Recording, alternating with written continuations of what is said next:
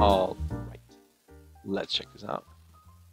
Comes in, looks around, slightly worried, waits here. That's great. I know this was my idea, but I actually really like this because it tells us more about how he feels because he goes to the back of it. It's cool. Watch out, we are looking here, and then across the cut, we're looking here. I think you could easily have his body here, so it matches across the cut a bit more. And then when he sits back down, I'm assuming he sits back down, see, then you can still move his root back, and then he ends up here, which is then a more balanced composition because it gives him more room here because he's looking this way. That's good. Yeah, it's gonna be great. I like it. I like it a lot. It's really cool. And then in your blocking too, when you start with this, how fast this door opens, how he comes in, like what comes in first. Is it going to be his leg, his arm, his head peeking in?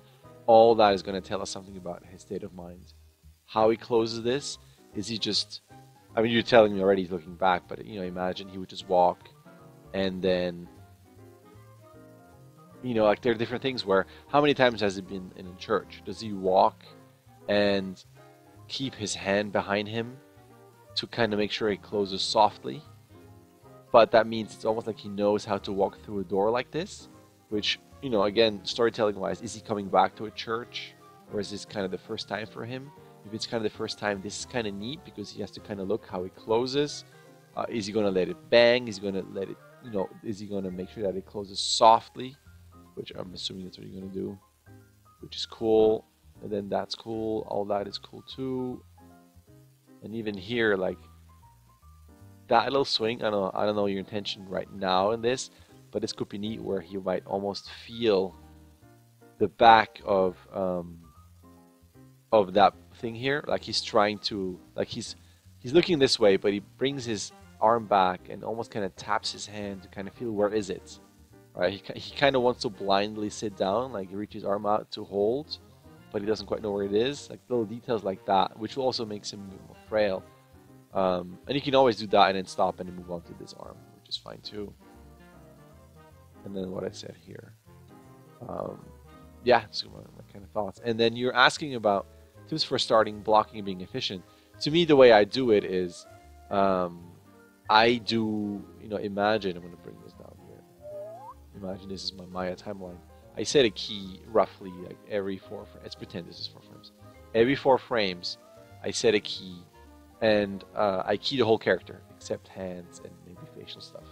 So I got my major poses. You know, however, whatever you're doing, if that's your passing, or if, you know, if someone's jumping and you got a squash, and then you got your full extension, and you got your squash at the top. Whatever it is, I do my major poses that kind of tell the story.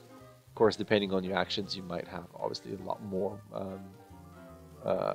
poses, you know, not that broad.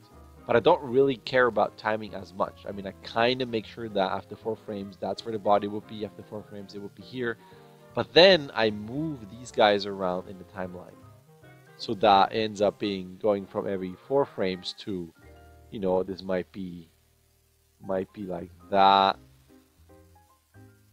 You know, this might be my timeline at the ends, so that I'm doing roughly the timing that I like. So after the main pose, I go, okay, this is kind of the timing. Now this moves the way I want it, and it kind of works for me. And then I go layered. So then I concentrate. Okay, let's do the root first, and make sure everything works with the root, and then the chest, and then the head. So that, because the root is going to influence everything else in on your rig. So once I fix that, it's going to be much easier to fix this. So I go big body parts first, right? And then this, and then arms and legs. If you do a walk, which you do here, I would probably do this in conjunction with that, and then the chest. But I always kind of go back and forth between feet and roots because of, you know, and then to some degree, obviously the pelvis as well for weight shifts.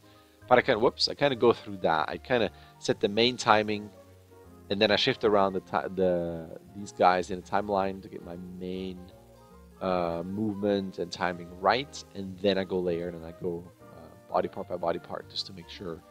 And that has served me pretty well so far in terms of blocking and being efficient, because by keying everything like this, and moving just those main keys, and because the whole body is keyed, it's very fast. I can make very quick changes. And if I move, for instance, this key over to be here, but then the pose is kind of weird, I just adjust the pose on this, right? If I need more drag or more offset, I already put this all in my main blocking.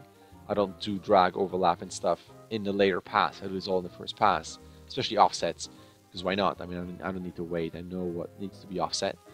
So that has helped me pretty well. And obviously shooting reference or finding reference or just making sure that you know what you're doing, not going blindly in it.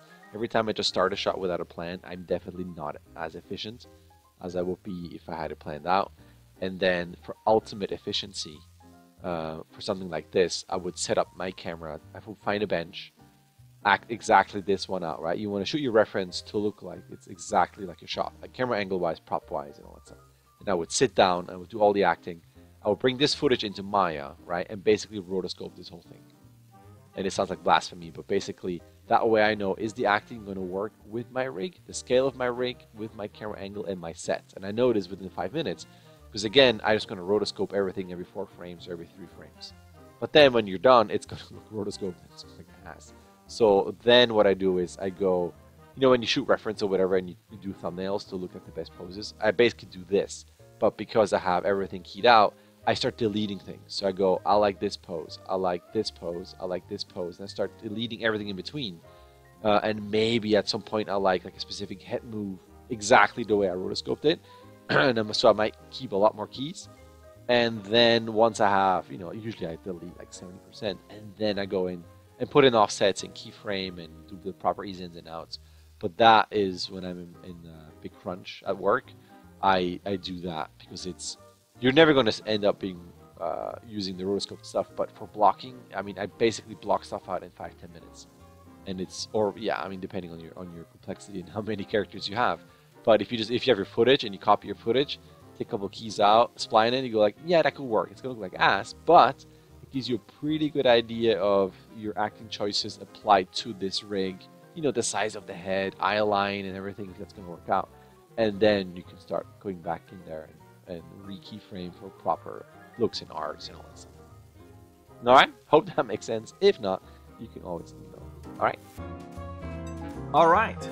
There's an email. You can sign up. You can start whenever you want. You can submit whenever you want. You get 16 submissions. Either way, a like and subscribe would be awesome. Alright? Thank you.